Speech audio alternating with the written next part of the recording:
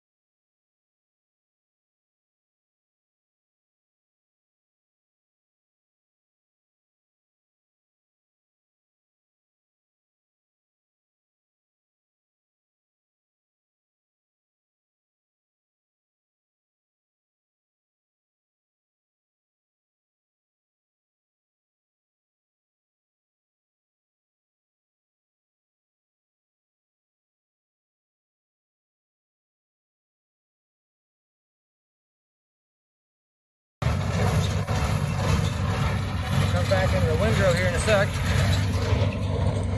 A few bales on. Rick's W4 is the same year as mine was. Nice little Holland bale, doing a nice job. Anyway, we've got a bale ready here. I gotta go.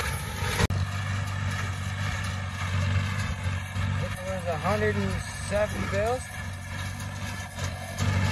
Well, W4 works good.